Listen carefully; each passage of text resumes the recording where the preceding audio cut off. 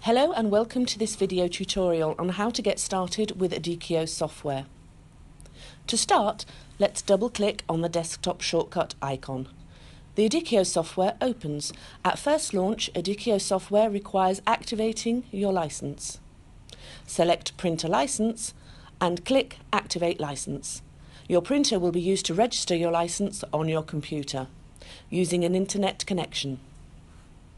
If you don't have access to the internet right now, you'll have 30 days to activate your license. Next, a guided tour video launches. It explains how the software works. Let's skip the video for now. Edikio works around product categories and item lists. The new category wizard, which launches now, will help you create your first category. Let's start by selecting an item category from the category selection window. Cheesemongers, for instance, and click Next. Then, let's choose one or several tag layouts for our item category using the filters located on the left and the layout previews which show the main fields available on the layouts. And click Next. Finally, as data type, let's select the sample item list and click Finish. Now that we've created our first product category, the main view appears. Let's select our Cheesemongers category from the category navigation area.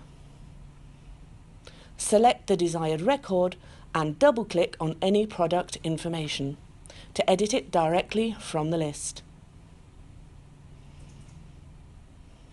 Note that you can add or delete items using the plus and trash bin buttons located at the bottom.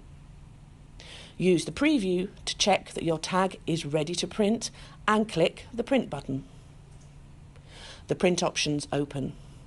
The first time you use the software, select your Edikio printer from the list and click Print. Let's now take a look at the settings view by clicking on the settings icon located at the top right of the screen. The settings view allows customizing categories. This window works like the wizard. The first tab is related to the category properties. The second tab allows you to add, preview and customize layouts for this category. And the third tab to set up the source of your data and the item list columns for this category.